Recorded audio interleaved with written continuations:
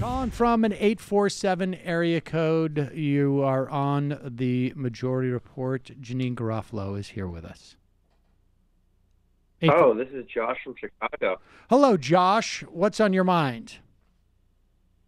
Well, I'm very much looking forward to this guide to going home to your conservative friends and relatives for Thanksgiving. I was wondering if I could kick that off. Please do. Thank you for that, because it's good to move on from what we've been talking about and from Sean Hannity. Well, it's not so much a guide as more of a roundtable discussion. Yes. And as always, my answer remains the same about this, because most of my family at this point lives in Texas, and most of them are Republican. Now, some of them abstained from voting altogether, but that still doesn't do it for me, because what means is they didn't vote for one of the most qualified candidates, Hillary Clinton, as some type of statement. So that doesn't do it for me either. But for the most part, they are hardcore right-wingers, and I have no truck with it. I have no desire to indulge it. And you know, as the hurricanes hit and as climate chaos becomes more real, this is connected, by the way. I find it hard to be as sympathetic to Trump people when storms hit, when there's natural disasters and they take government aid, when they take all the things they speak against, all the things they claim to be against. Small, you know, they don't. That I just feel like that they should use their bootstrap. You know what I mean? Like, there's limited amount of resources, and I think an algorithm should be in play, like Verified Fan, where you vet who you give aid to. How did you vote? Like Dennis What's Miller your relationship now, to Alex Jones? What is you?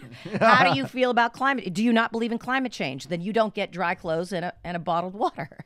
I feel like that. Right, how are you going to learn? How will you learn if you don't pay the price? So you were, but your overall advice is don't go home. No, well, yes, I don't. I wouldn't. I'm going home, unfortunately. My ticket's booked. I can't change it. All right, but Josh, what's your question? Suffer? What can Janeane help you with in the event that it's impossible to cancel your ticket? I have two very conservative friends. One who thought the Ken show was a real show. Apparently, that's a keeper, dude. Next. Your friend is a retard.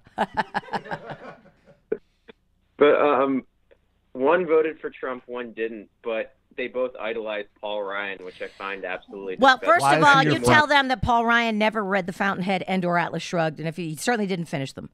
And I feel like Paul Ryan is indicative of a poor character, uncharitable vision of the world, and just a nasty, nasty person. And how they are your friends, I don't understand, because there's so much that separates the Trump, Paul Ryan people from reasonable people, that I don't understand how you can get past their Trump, Paul Ryan support, because it speaks volumes about them.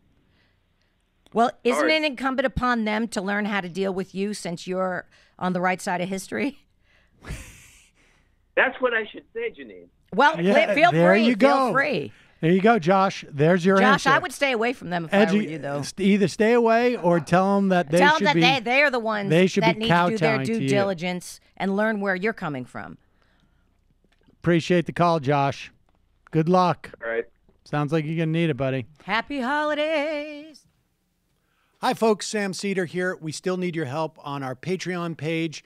YouTube ads have come back, but not nearly as much as we had before. So if you can help us out, any little bit helps. Head over to our Patreon page right at this URL, and you'll help us keep helping you by making videos